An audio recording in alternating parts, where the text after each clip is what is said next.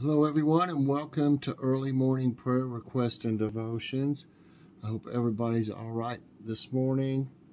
On our prayer request, Beth asked for prayers for the firemen that are working continuously on the fires in Texas. Also pray they get them all put out. A female deputy lost her life in the fires in Texas. Pray for comfort for the family. Shannon is going to have a procedure done on her back. Pray it helps because it really hurts. Lorena needs prayer for her brother Jerry and her family. Pray for Diane C's friend. He's in the hospital still. They said he needs an operation on his heart. Pray he'll be okay.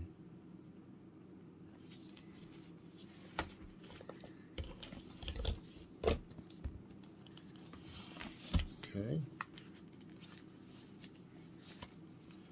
And our scripture of the day comes from James 2, 1 through 4.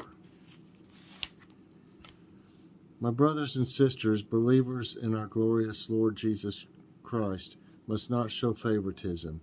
Suppose a man comes into your meeting wearing a gold ring and fine clothes, and a poor man in filthy old clothes also comes in.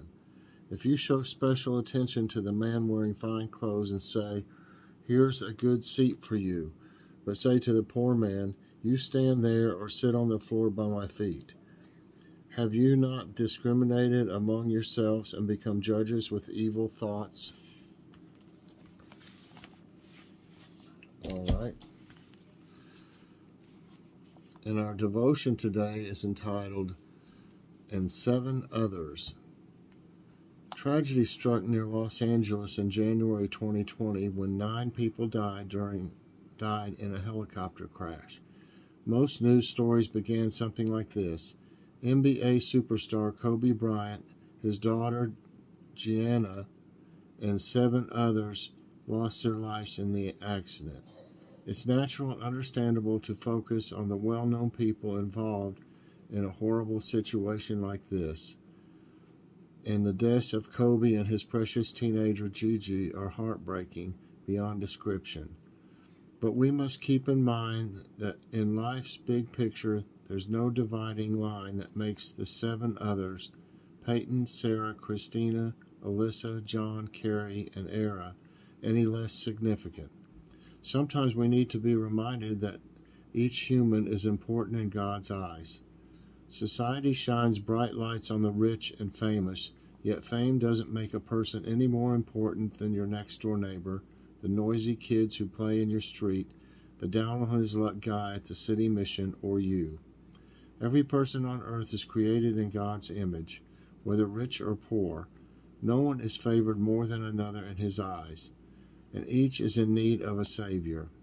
We glorify our great God when we refuse to show favoritism, whether in the church or in society at large.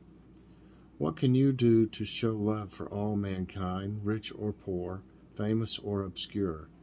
How did Jesus reveal this kind of love? Heavenly Father, help me to show love and kindness to all, regardless of their station in life. And Lord, I want to pray today for everyone on our prayer list. Please help all of them with their different needs, and help anyone that's been affected by the virus, and also help that war to end in Ukraine, Lord.